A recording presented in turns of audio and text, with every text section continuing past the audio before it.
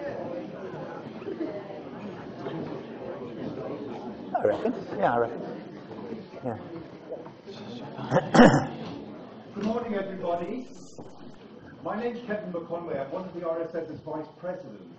I had the great honour of introducing Peter Diggle's presidential address, the formal one, that's carried out in the time-honoured way down at Errol Street in London.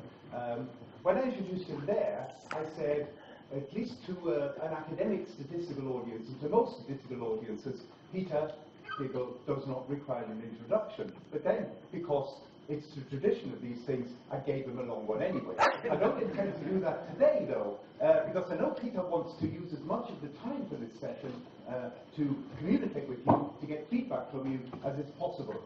So I'll continue with saying a little bit about why this session's here. It's here partly, this is an innovation for this particular conference.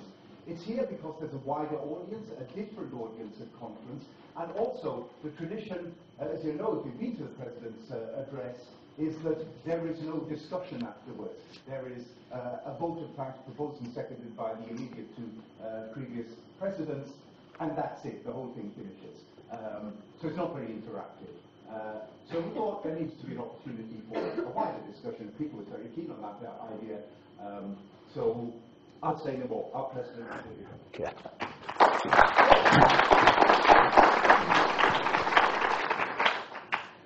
Great. Okay, yes, just to follow on from what Kevin said, the ordinary meetings are, of course, one of many very fine, and arguably the finest tradition of the society, and I think our history of those ordinary meetings is the envy of many other societies, and it's primarily because of the full and frank discussion that's published in full in the journal. And I was slightly irreverently late last night, suggesting we might have a quiz next year in which you have to identify quotations from RSS discussion pieces, of whom was it said by R.A. Fisher that he wished the author had chosen a subject he understood better. And since it was Naaman, he could probably manage to survive that savaging by R.A. Fisher. So I actually hope that there will be some way in which we can record the discussion. I mean, this may just not work. It may be a damp script, but I really would like people to feel able to come and come to the front, talk to the audience, give us your views in the way that we do at Errol Street. And so please do, in particular, give your name and affiliation when you speak, because we are recording the whole thing. Now, how we'll be able to record it afterwards will depend to some extent on whether it's worth preserving, but that's up to you. You know what I mean? Okay. And so the other corollary to what I've just said is that I'm not going to repeat the presidential address.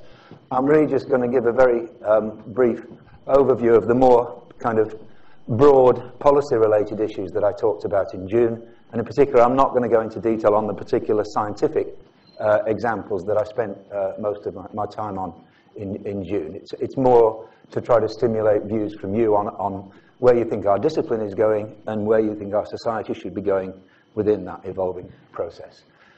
And so when you get to my age, you can kind of look back on, and you have a sense of deja vu all over again. As somebody once said, that when I started my career, statistical packages were just sort of emerging, and there was a feeling amongst quite a lot of people that this was a real threat to our continued existence.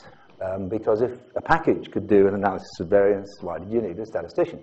And there are many reasons why I think that threat proved not to be a threat, but indeed a fantastic opportunity for us to have more impact. One is that if something's impossible, you can fairly easily convince yourself you don't need it. And once scientists were able to do things with statistics because of the existence of packages, rather than thinking, therefore, we don't need statisticians anymore, they could then actually see the potential of statistics to really impact more on their work. And so the rise of packages made non-statisticians more aware of the possibilities of statistics adding to their work, and also it allowed statisticians to do things more easily that they couldn't do before. And I think, it seems rather bizarre now in 2015 to worry about statistical packages making us redundant.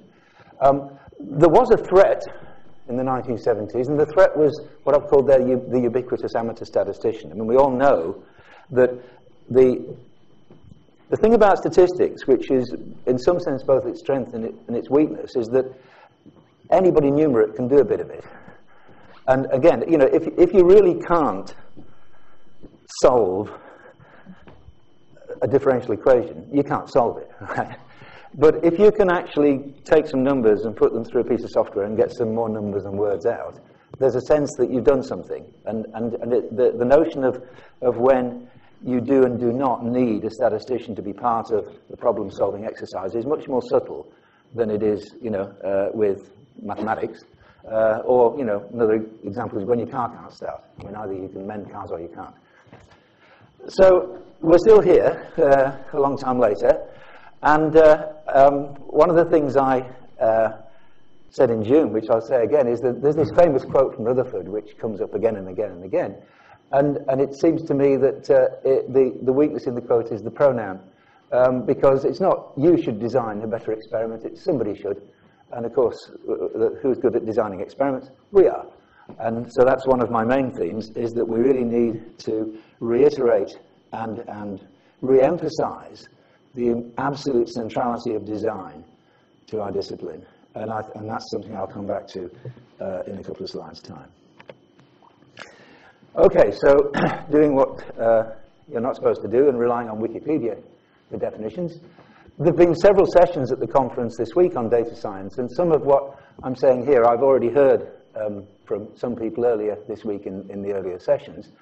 But I think it's quite interesting to look at some of those words, because in particular what there are Wikipedia's definitions of data science, information science, and statistics. And I just want to make a couple of comments. The first is what I've written in blue, because to me, that's actually a rather good definition of statistics, not of data science, which is kind of interesting. And the second, I don't know if David Hand is here, but you may remember we had a discussion last November about whether statistics was a science or a technology.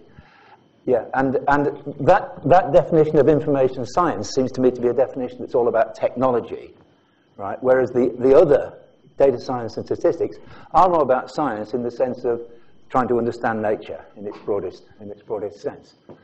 So those definitions I think are kind of interesting, but they don't quite get it. If we're thinking that data science is not just today's fad, but it's here to stay, and I rather think it is, then a view that I held myself until about 12 months ago was that data science was essentially a synonym for statistics. And I was disabused of that by my colleague Ian Buchan in Manchester, who heads one of the four centres of the Farr Institute for Health Informatics. And he rather nicely summarised it by saying to me that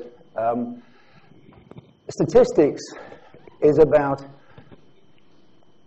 extracting knowledge from data in an efficient way, but informatics is about making the data accessible so that you can extract knowledge from it. And you need both. And so my attempt at a very simple definition of data science would be that it's statistics plus informatics. It's an oversimplification, like anything of that kind must be. But I think if we're thinking about data science as a new thing that isn't just today's fad but is here to stay, what can we offer data science? And I think the thing that we really have got to hit hard on is that probability theory is the correct way to deal with uncertainty. You'll notice that my title had an indefinite article in it. Statistics is a data science for the 21st century. There are a lot of indefinite articles. That's one of the few definite. I actually feel, and although most people know I'm not a convinced Bayesian in terms of how you do scientific inference, I have enormous admiration for the writings of Dennis Lindley, and one thing that I would be absolutely with him on is that that's the definite article. Probability theory is the correct way to deal with uncertainty. And it is interesting that we use it in two completely different ways. We use the same mathematical formalism in both a deductive and an inductive sense. Okay? We use probability to build models, but we also use probability to express uncertainty in our conclusions. And then secondly, again, I said I'd come back to this, I think design matters. And design is often forgotten in the world of big data. Okay? Nobody actually, and you can design observational studies. You know, people say, well, yeah, we can't design it because it's already out there. Well, you can design how you attack it, how you extract information from it, what you throw away and what you keep.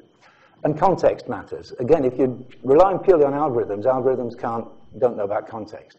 And people do, and it's that human element of setting analysis in context that's important. But we have to recognize as well that there are people who know a lot more than we do about aspects of data science that are absolutely essential.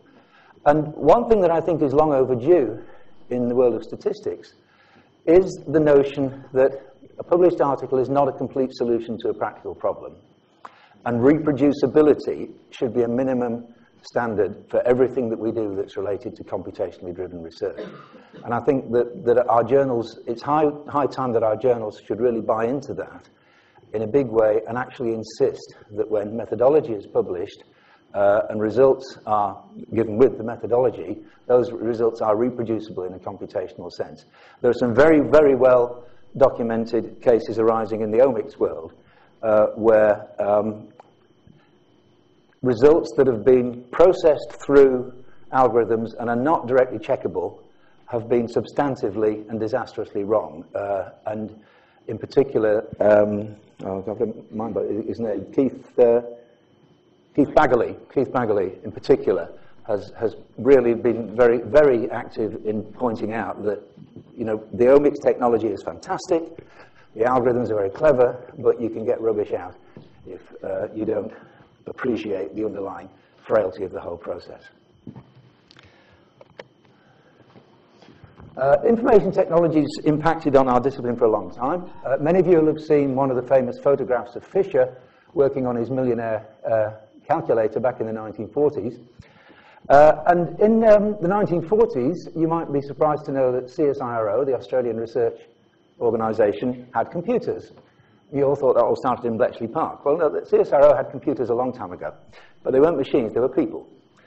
They were women, invariably. And if you go, actually you probably can't anymore, but until very recently you could go to the old CSIRO headquarters building in Adelaide, and there was a library. And the curious thing about this room is it had a door at each end. And I asked why there was a door at each end, and he said, well, at this end, your data come in, and at that end, your ANAVA table comes out. And between the two, there was a whole series of desks. And one person had the responsibility of calculating the means, the next one did the standard, and you ended up with the p-value. So the lady at the end was the p-value lady. You know? And their job was called computer, and they were invariably women. I've already said the 1970s were the era of when packages really became widely available, but there were still some skeptics. And in fact, this is a quote from an RSS ordinary meeting about the use of computers in teaching statistics. And I won't, he's long gone, but I won't reveal who said this. It was not Evans. Evans was the author of the paper, and he was horrified when one of the discussants said that the way to understand multiple regression is to invert a 5x5 matrix using a desk calculator rather than a computer package. We've had a little bit of a similar echoes of that in some recent correspondence with an enraged fellow. Is Neil Sheldon with us? I think you know what I'm alluding to, Neil. Yes. Okay, so you don't actually have to invert the matrix by hand to understand what least squares regression is doing. Packages became languages, and that was very important. And APL was a very early example of a rather beautiful language that was well suited to writing statistical routines. And it suffered from its own cleverness because at the time, the way you wrote programs was on a typewriter, and there was a famous model of typewriter, the IBM golf ball typewriter. And the golf ball was a thing about the size and shape of a golf ball, which had all the characters on it. And the idea was if you wanted to write in Persian, you had a different golf ball, you see. So you had a different golf ball for each string. And APL used Greek letters as primitives in the language. So you had to go down to the room, and you had to take the standard golf ball out and put in your APL golf ball, and off you would go. So Shift R was row, and Shift T was tau, and all that sort of stuff. And the whole program was written in this way with Greek letters. And so the late John Nelder described APL as a write-only language, which he wasn't very keen on it. Bugs, I think, was probably. Bugs was a language before it was specifically related to doing MCMC, And that was enormously influential and successful. And then S came along in the 80s, and anybody who's a generation younger than me will say, was there ever a world without R? Because it is now the ubiquitous platform for what we do. And I mean, a phenomenal example of pro bono work by statisticians for statisticians, the R project. I mean, if you think about the debt we owe to all the people who've put all that time into the R project to continue to do so, it's open source, it's extendable, it's essentially free. It's a wonderful, wonderful collective effort. And where would we be without it? It's hard to imagine. Okay, now, getting a bit close to my own areas of interest, and this is echoing something, again, that David Hand said earlier this week, that this is a timeline of the journal Biostatistics, which Scott Ziegler and I started editing in 2000, and we edited for 10 years. And within that journal, it was the time when it was clear that a lot of omics technologies were coming up fairly quickly, and statisticians were just beginning to get interested in the omics technologies.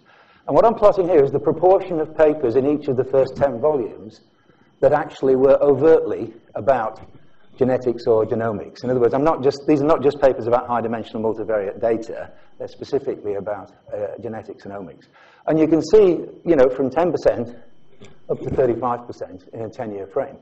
And what's happening here is that the technology came first, and it was being used without statistics. And for a while, you were thinking, oh dear, these biologists are doing all this clever stuff, and they don't need us. And then we began to realize that they were doing the statistics rather badly. And so we could add value, and that's what we do as a discipline. We don't often change the world, but we add value to it constantly. And that seems to me to be an important thing to remember when we look at concerns that some people have that data science is going to make us redundant. What it's going to do, I think, is it's going to have this honeymoon period when most people think it's all about computers. But then when you really want to optimally use the power of those computers to solve real-world problems, that's where our discipline comes back in again. And so we kind of sometimes come in a little bit after the technological breakthrough, and we have our methodological contributions to that. Now, I think there's, at the moment, we've got a very interesting situation in a field closely related to this. It's still life sciencey, but it's health informatics rather than bioinformatics. And roughly speaking, when people talk about omics, they're talking about they're talking about molecular scale problems.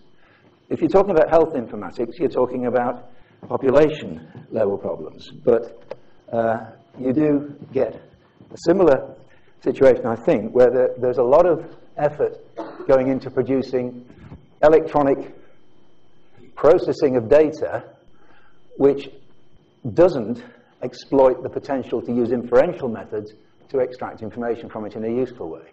I mean, there are enormous amounts of data routinely recorded in healthcare, and we're only really beginning to appreciate that statistics has got a lot to offer as to how to make best use of those data. The NHS in particular has vast amounts of data that nobody ever looks at because they don't quite know how to look at it. Okay? And health informatics, sometimes called e-health research, is sort of the field that's concerned with that.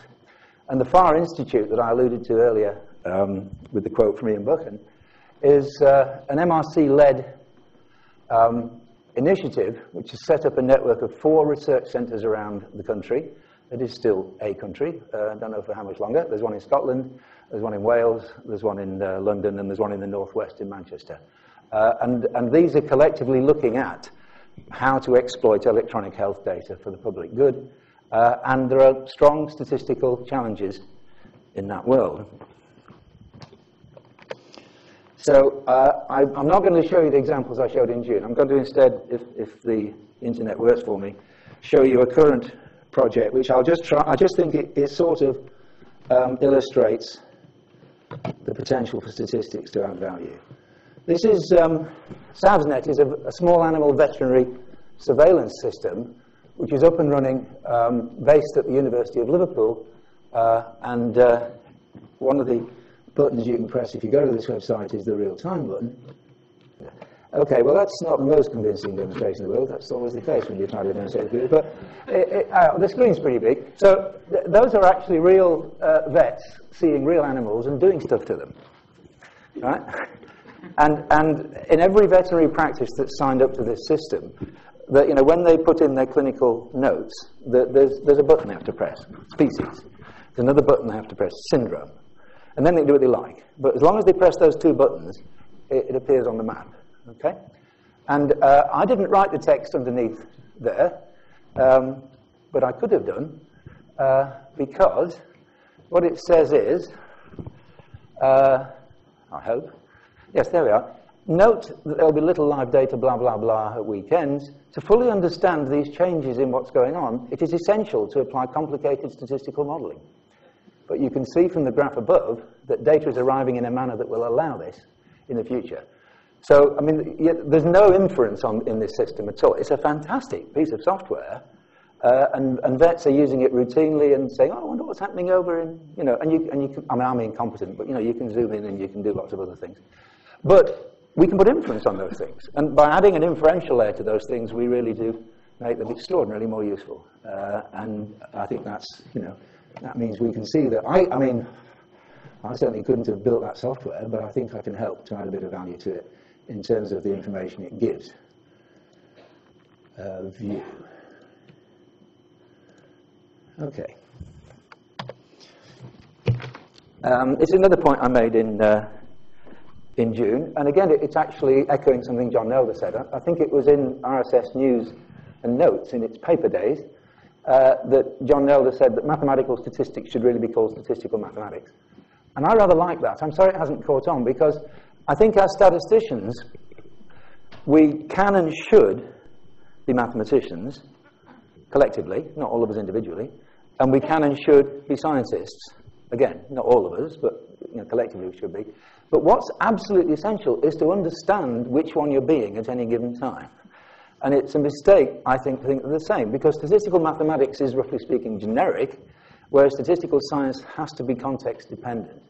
And I think if we lose that distinction, we're making the same mistake that I think some of the machine learning community makes, in terms of they can do prediction because they can see patterns in numbers, but they can't do explanation because they don't have a context. And it's by working with scientists that we have the context.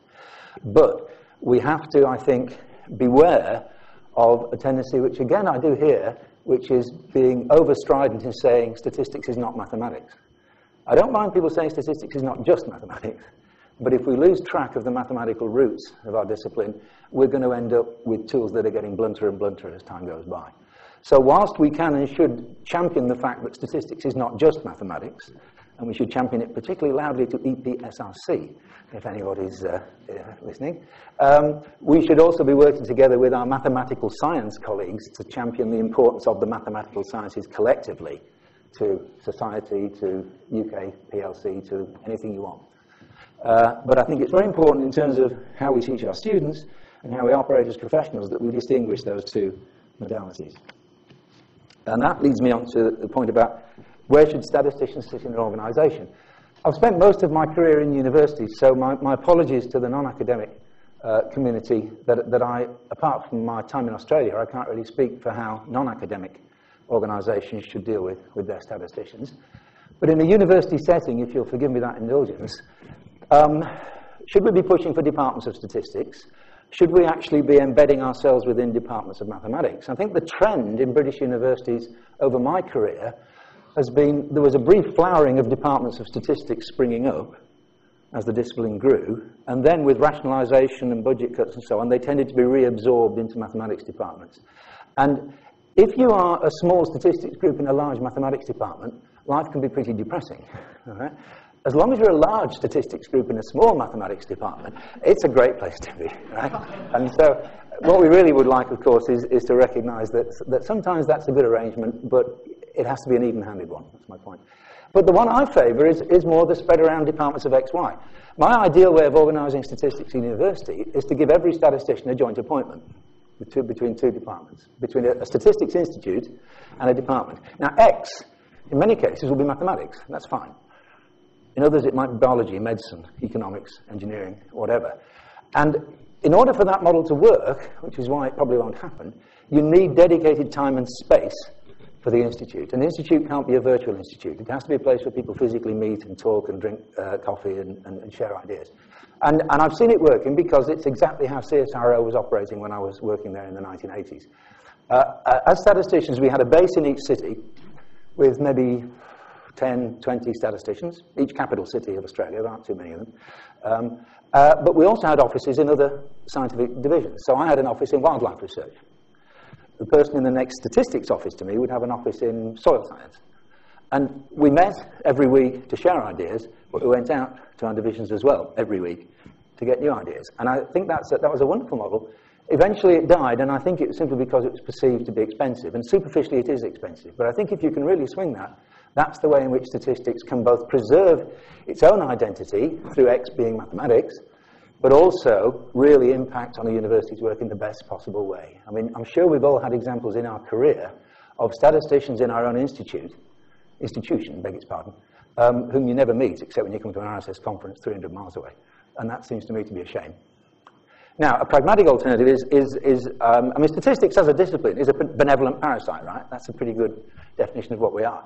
And I think we should really, invade data science institutes. Almost any university's got a data science institute of some form because everybody wants one, It's like vice chancellors always used to want medical schools, well now they all want data science institutes, right?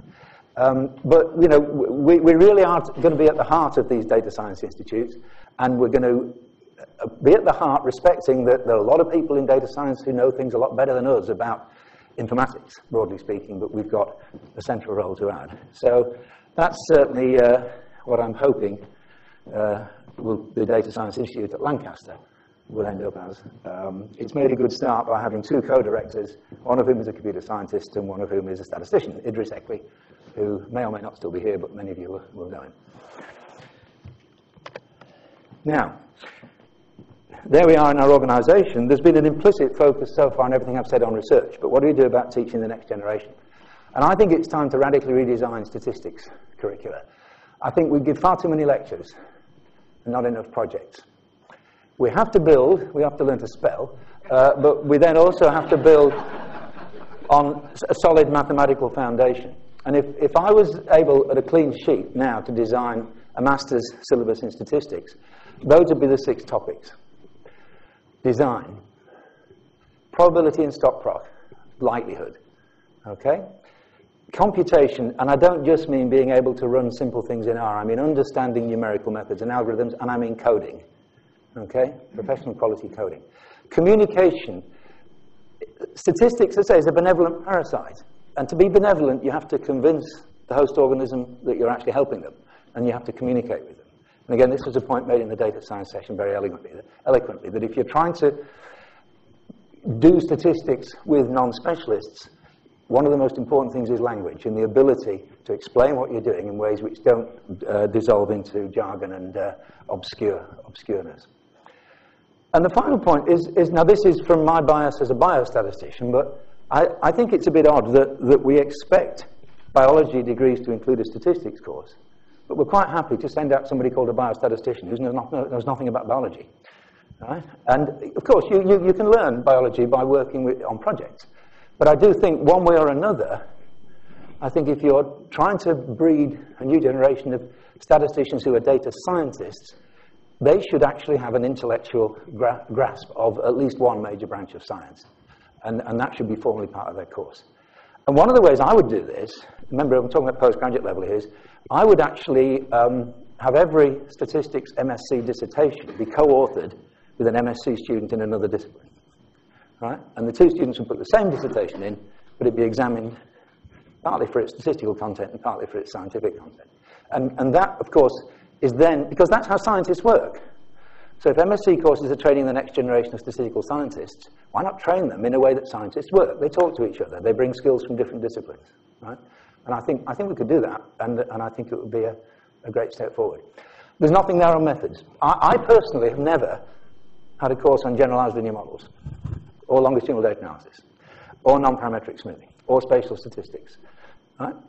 I hope I'm competent at most of those things, and I've learned it by doing it. And I think the projects is where you can and should learn methods. But if you because it's by combining design, probability, and likelihood that that's our principle, that's our gold standard. Okay, that's why we can say, yeah, okay, that method sounds sensible, but do you know it's optimal? It seems a bit ad hoc. If you're grounded in good design, dealing properly with uncertainty and likelihood-based inference, you're pretty confident in 99 cases out of 100 that you're doing the best job you can. And what you need to make it a useful job is to embed it in somebody else's science. So that's how I would like to statistics. Right, now how do we do that? Now this again, I know at least one of my colleagues whose opinion I completely respect will disagree with me, but I think we teach statistics far too early. We should teach it by stealth, of course, from the age of 5, and I think increasingly we do. But in school, what I think is a really important development in England, I mean, the Scots, as usual, are way ahead of us. I mean, they've been doing this for years, is core mathematics as a fundamental part of most students' curricula. I mean, sorry, some of the English people may not realise, in Scotland, you don't do 3 A-levels, you do 6 highers. So, you're doing mathematics to a considerably higher standard than GCSE, and most students are actually doing so. The English specialisation on A-levels, I think, is really not good for statistics because it encourages a very narrow view, whereas statistics needs a breadth of view because it's contextual. In BSc, if I was an educational dictator, I'd be tempted to ban all BScs in statistics, but insist that people do MScs in statistics. And so, you'd say, if it was the Soviet Union of fond memory, then, you'd say, right, well, you want to be a statistician? Right, you've got to do 3 years of hard maths, or 3 years of hard computer science, or both, and then you can be a statistician. In reality, of course, I don't really believe what I'm saying, but, it's to make a point. And MSCs are where we really, train statisticians. It is more or less what happens in the US, of course. The great biostatistics departments of the US, Harvard, Johns Hopkins, Seattle, and so on, they take people into MSc courses who've got essentially little or no undergraduate statistics, and they produce great statisticians.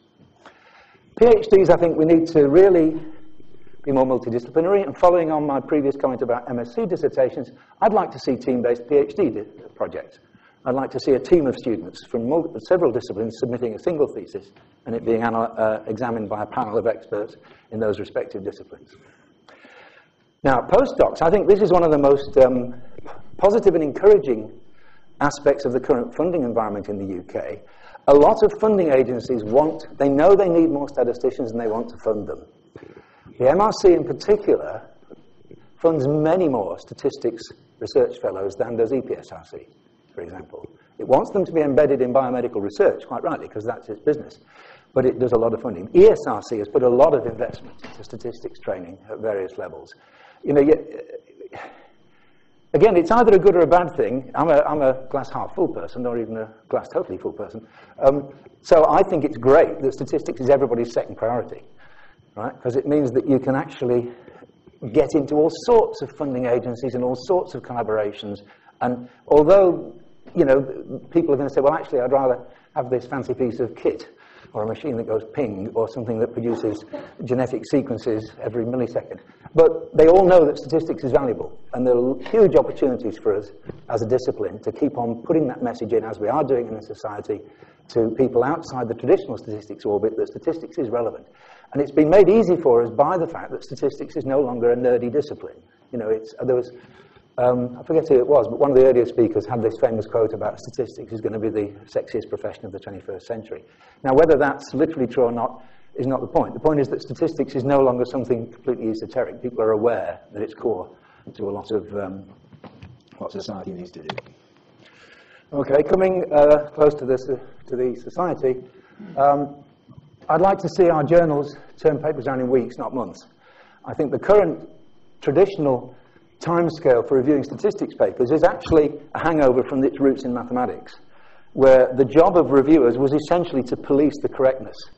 And essentially the reviewers were expected to prove the theorems as well and make sure they didn't always do it, but that was the model, the implicit model. And I've sat in committees where people have said, no, we don't want papers to be reviewed quickly, otherwise they'll be reviewed shabbily and shoddily. I think that's out of date for a lot of statistics. I think there's no excuse. If I take 3 months to review a paper, what I do is I forget about it for 2.5 months, right? So it doesn't really, it just needs a different mindset. It doesn't actually generate more work. I'd like to see us publish a lot of short papers and really aim to have papers that people other than ourselves can read and recognise that all the detailed stuff, which is it's essentially, it's got to be there because of my earlier reproducibility argument, that can and should be published electronically, so that the very small number of people who have read the paper and really want to follow it up can find it. But, you know, if I had an issue of JRSS landing on my desk with 50 papers, each of which were 2 pages long, I'd read a lot more of them than I currently do. And I think we might think about that. And I think, you know, it's time that we should regard deposition of code and data as routine. There are obvious problems about confidentiality of data in some cases, I understand that, but the principle is that as a minimum standard of reproducibility, when you publish a paper, code and data should be there for other people to say, yeah, I got that number as well, or not. And I like, the BMJ is very good at this. You know, once a paper's published, people can put online comments on it, and I think that's something that we ought to be able to do in all of our journals, because statistics, fundamentally, is a subject you can discuss. It's partly why we never do well in maths funding committees, because slightly parodying, if you go to a mathematical sciences funding committee and there's a proposal in some branch of algebraic topology, then the one person who understands it will say that this is the best in its field. Right? And if a statistics paper comes in, every statistician in the room says, I wouldn't quite do it this way. And surprisingly, the stats grant doesn't get funded. Right? Leonard Silver made this point many years ago. So, yeah. Now, this isn't me, this is the society. I'm just relaying to you what the society is already doing and was certainly doing before I got more involved with it again. This has been a theme running through several sessions in the conference, and one we're pursuing very vigorously. There's a real tension between public good and individual confidentiality with data. And I very much liked the bioethical point that Scott Ziega made on day one, that if you have benefited in your medical treatment from people before you happily giving their data to actually advance medical knowledge, that you could argue that it's unethical for you to withhold your data so that future people can't benefit from that same thing. It's quite a nice argument, and we'll see if Jeremy buys it, if he doesn't cancel on us at the end of the month. I think informatics department, great. The more informatics, the better.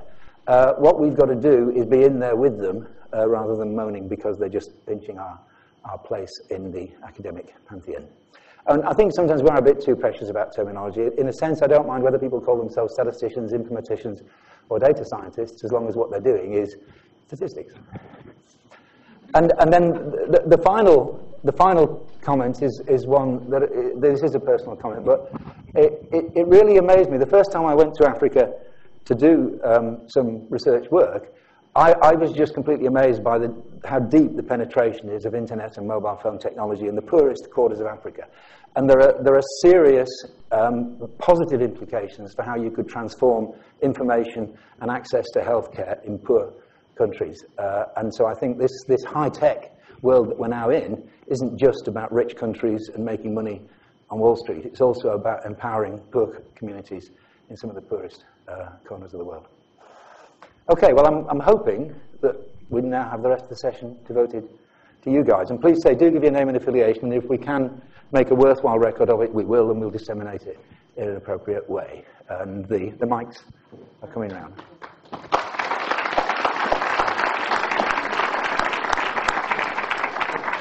We have a couple of time left in the session. If people want to come down here, that's fine. But as Peter said, can you be sure to speak into the microphone, give your affiliations, and give your name, so that we know who. Thank you, Peter, for an excellent and very inspiring affiliation talk. I'm Jane Hutton from the University of Warwick. I really like your description of the educational program, and I agree that the MRC and the ESRC have been great on funding statistics.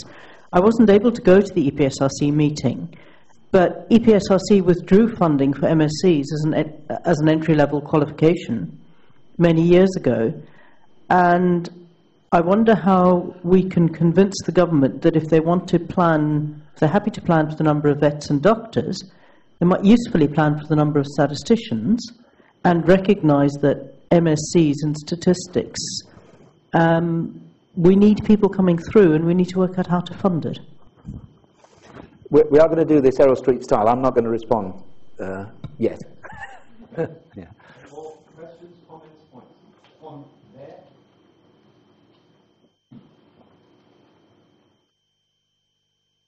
So I've been to a couple talks now where we talk about, name and affiliation. My name is Kristen Gray, and I'm with the London School of Hygiene and Tropical Medicine doing a PhD funded by the ESRC. Yes, yeah, very happy about that. But with data science, the list grows ever longer of the things that need to be a part of that. Now, I fully agree that they all need to be part of future statisticians, and particularly that programming needs to be taught, not just at a rudimentary level, but how to program well. And coming from an American background, I wonder if there's any thoughts towards making degree programs longer to fit in all of this new information. Any talk about, like, is 1 year enough?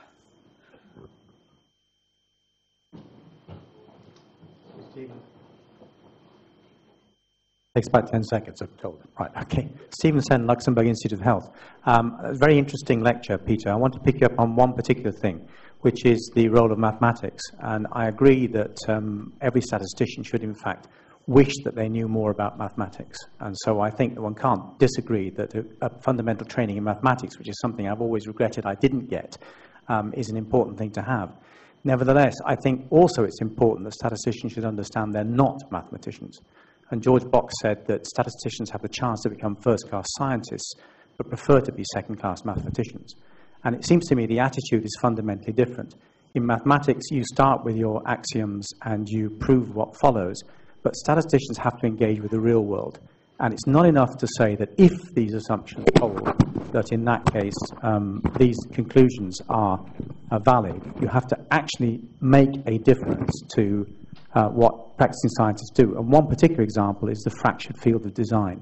We have wonderful design theory, a lot of which is, in fact, looking for an application. And we have lots of poorly applied designs, which, in fact, could benefit from the theory.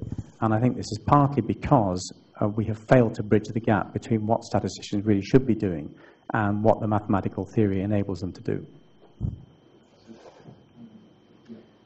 Nick Galway, GlaxoSmithKline. About the issue of where statisticians should be located, it applies in the corporate world as well as academic institutions.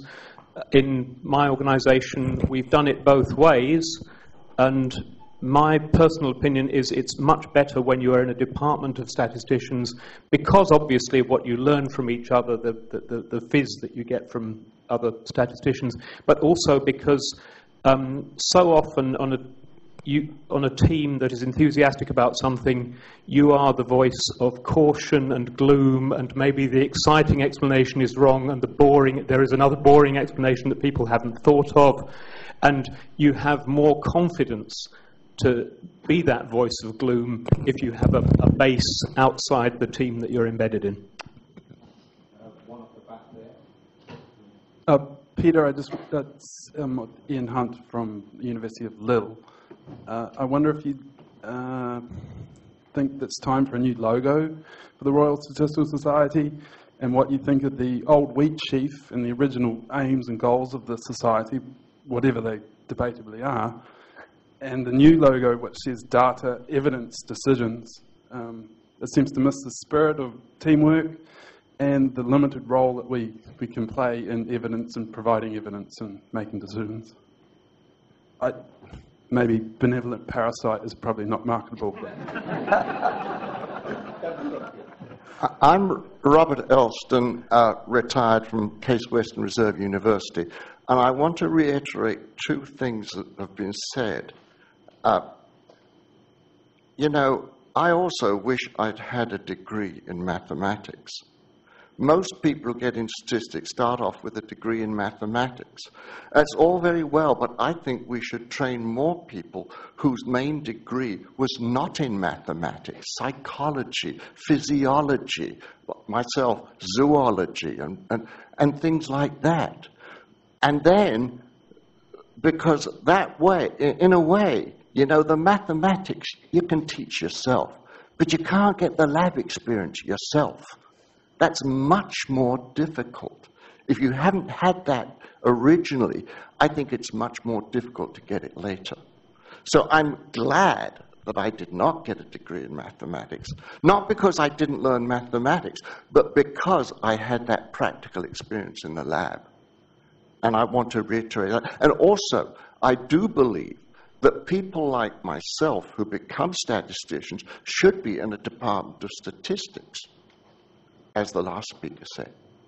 Okay. Thank you, Vic. Chris White. Hi, this is Chris Wilde, University of Auckland. I like most of your talk, but the thing I would like to take issue with is the educational model. This is a model that's aimed at optimizing PhDs in statistics, and I think that's a tiny, skinny little tail trying to wag a Great Dane.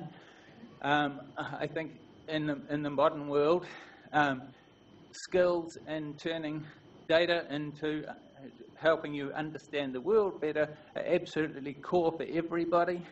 Should be integrated from the very beginning of school. It should be a broad, wide society effort, and so it should be infused everywhere, and the concentration shouldn't be just on how do we produce, a few of the really best mathematical sciences going. Murray Aitken, University of Melbourne. Peter's comment about what's the location, what's the optimal location. I've been in many different kinds of locations. I worked in an ag school, an engineering school, 2 mathematical science schools, and I had a joint appointment, the only one I had, at an Australian university in statistics and psychology. And that was the only joint appointment they ever had at that university, and they're never going to have another one because it worked out very badly. And in fact, I asked to be withdrawn from a joint appointment to have a single appointment in psychology, which I did, and then I left. So there's no simple answer to this question. I agree that the ideal arrangements, the CSIRO arrangement, which of course I know about, was superb at the time, and the fact that it terminated is an administrative matter and a very bad scientific one, but I don't know what the optimum is really. Thank you very much. I'm Kashinro from the University of Lagos, Nigeria. Must say that this seems to be the most impactful I've been able to listen to so far. Thank you, Mr. President. Well, you mentioned Africa, and I know that there are quite a number impactful developments coming up in statistics, especially in my university. I've been privileged to be there for 20 years, practicing statistics. My concern is that we have a department of mathematics.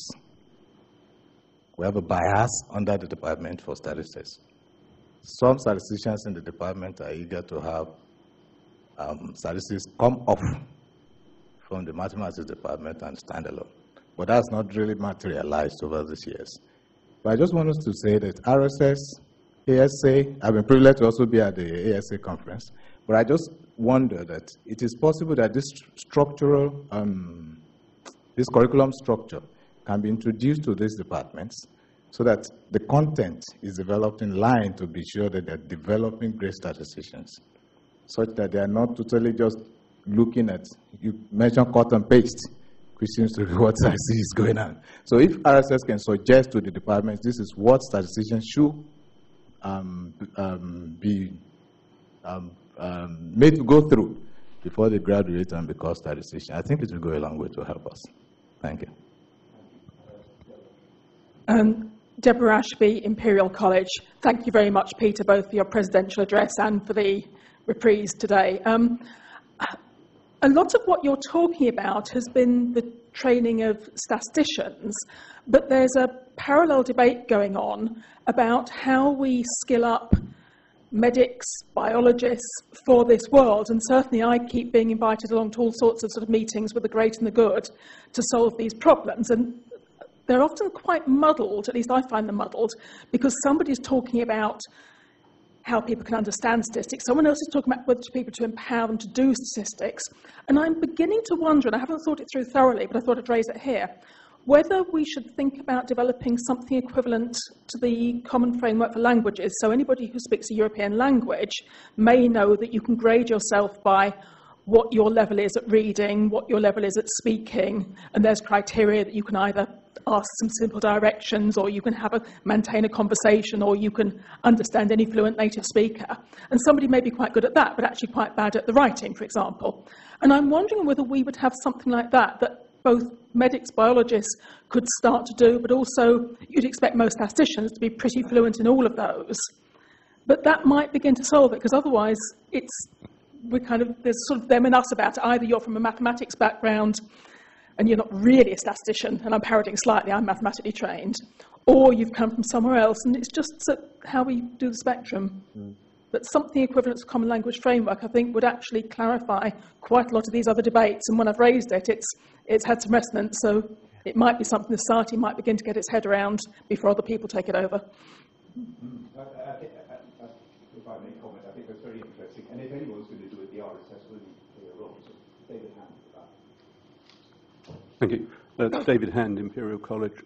Congratulations, Peter. That was really tremendous. I must say I've rarely heard such good sense, and I don't mean I've rarely heard you talk such good sense. I mean I've rarely heard anybody talk such good sense.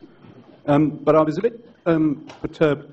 Your list of topics started with design. Now, to me, design is just a half of the sort of things we do. You didn't refer to observational data and administrative data, and you know a lot of the sessions at this meeting have been really talking about those things. So I'd like you to comment on that gap, if you like. And just another little comment. Somebody asked about the strapline data evidence decision that the RSS now use. When we came up with that, we did for a while toy with the potential strapline data understanding decision, but decided that the acronym didn't help much. Thank you. Gordon Hunter, Kingston University. I wholeheartedly agree that we should fight to keep mathematical and statistical rigor within data science, but I think we might have a tough fight because the trend in a lot of universities, both at undergraduate and master's level, in computer science, in informatics, in information systems, whatever they want to call it, is to cut mathematics out of it. They think the students find maths too hard, too boring. They think it'll put students off. We'll have a tough fight to keep mathematics. They'll want to do data science because it's sexy. They'll want to run courses in it. They won't necessarily want to have a high mathematical or statistical content in it. I'm sad to say that, but I think we've got a tough fight there. Thank you.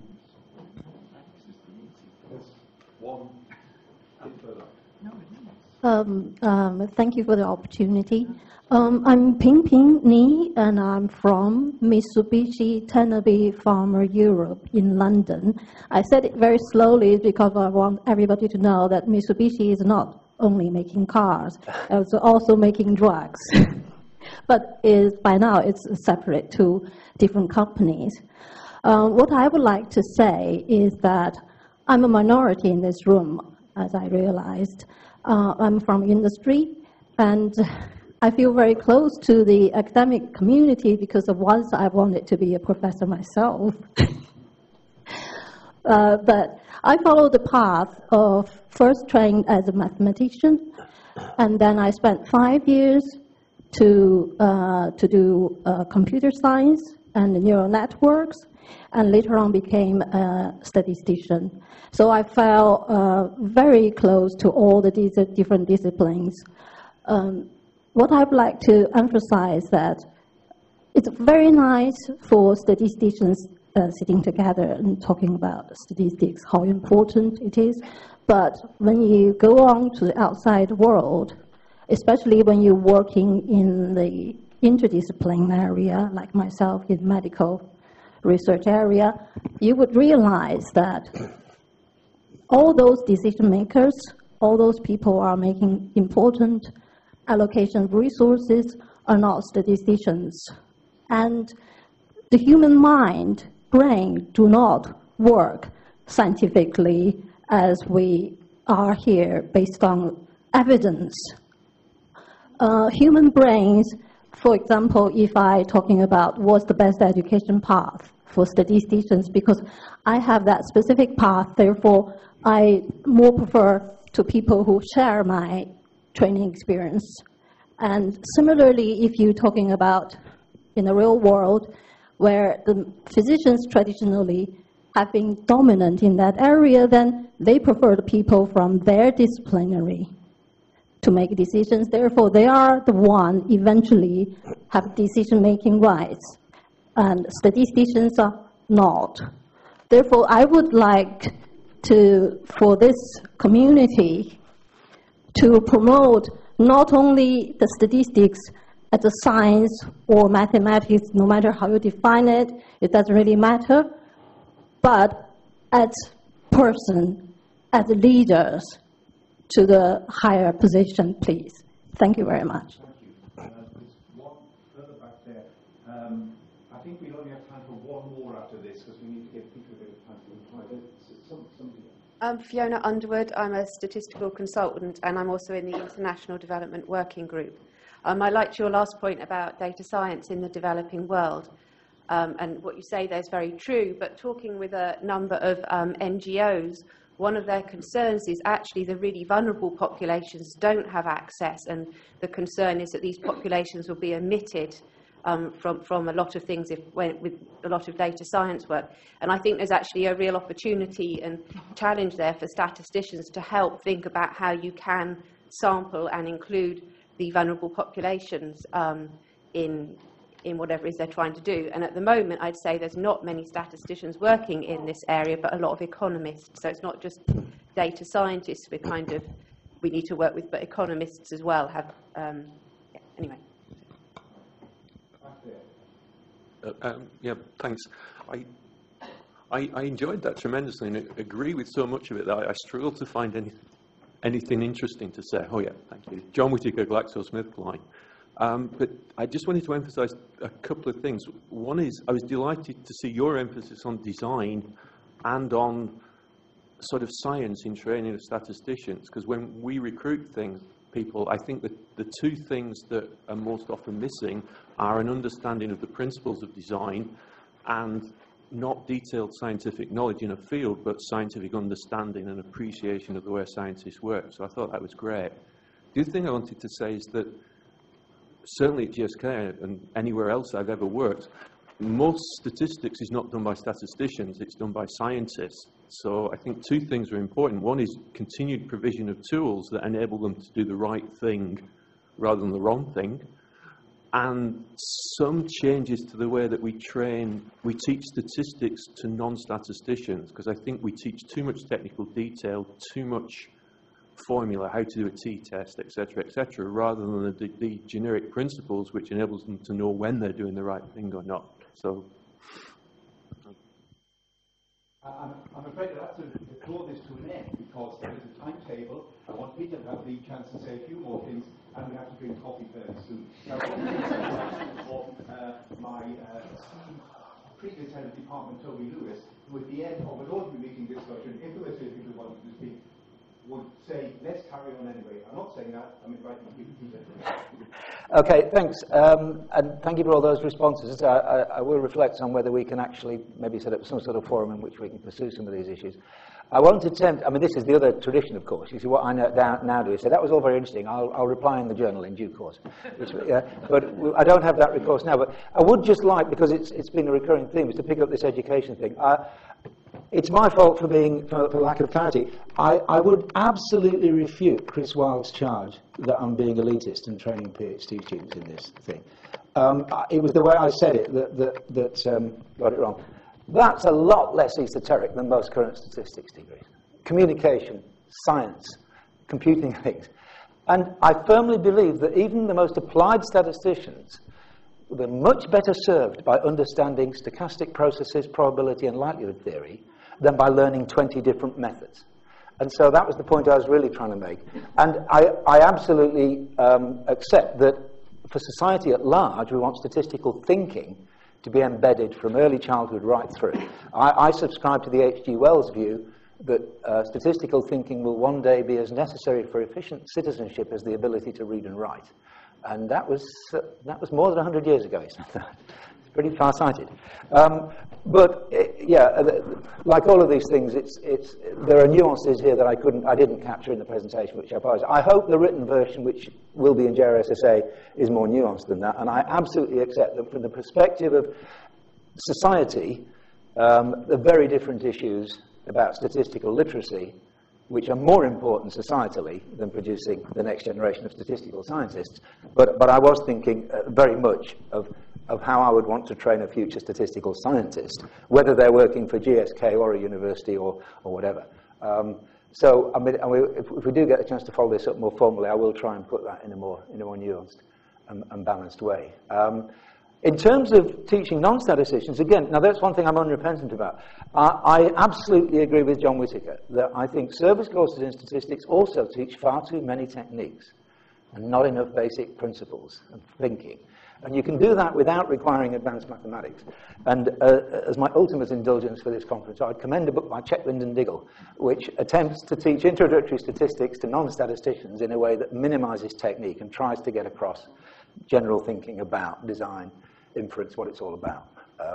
But I'm really grateful for the responses, and as I say, we'll start by getting some sort of looking at the audio, and if we can follow this up in a way that's useful, we will do. If you've got any thoughts on whether you'd like to have a more formal discussion forum for the presidential address, given the age we live in and the web facilities we've got, we can do that. So please let somebody at HQ know if you think that's a good idea, and we'll talk to Jack about setting it up maybe. Thanks very much. Thank you.